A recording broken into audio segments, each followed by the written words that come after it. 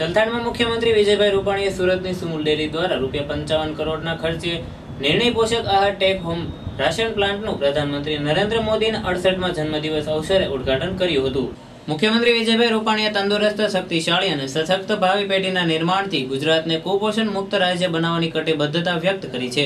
આ સંદર્ભમાં તેમણે કહ્યું કે પોષણક્ષમ પૂરક પોષક આહાર બાળકો, સગર્ભા અને ધાત્રી માતાઓ, કિશોરીઓને પૂરો પાડીને રાજ્યની ભાવિ પેઢી દુનિયાના પડકારો ઝીલવા સક્ષમ બનાવી છે।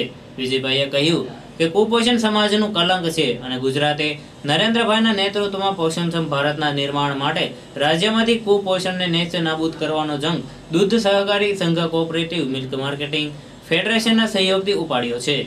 મુખ્યમંત્રીએ ગુજરાતમાં ડેરી અને પશુપાલન ઉદ્યોગની જે અવદશા ભૂતકાળમાં કોંગ્રેસી શાસકોએ કરેલી તેની આલોચના કરતા ઉમેર્યું કે ડેરીઓનો વિકાસ રૂંધાય એવા તેમના પ્રયાસો રહ્યા હતા। વડાપ્રધાન નરેન્દ્ર મોદીએ ગુજરાતમાં તેમના મુખ્યમંત્રી તરીકેના કાર્યકાળ દરમિયાન દૂધ સહકારી ડેરીઓ અને પશુપાલકોને પ્રોત્સાહનો આપી ડેરી ઉદ્યોગને ધમધમતો કર્યો છે, એમ તેમણે ઉમેર્યું હતું। બ્યુરો ચીફ હરજી બારિયા સાથે આઝાદ ન્યૂઝ, સુરત।